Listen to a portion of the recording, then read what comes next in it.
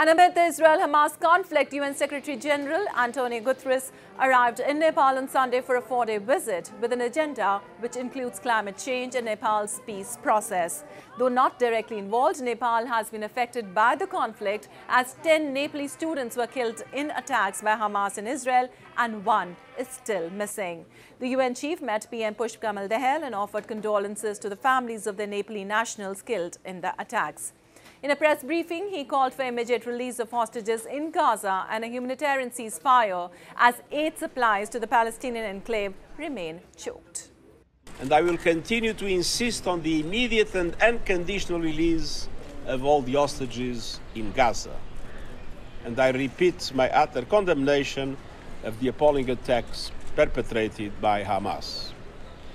There is no justification ever for the killing, injuring, and abduction of civilians.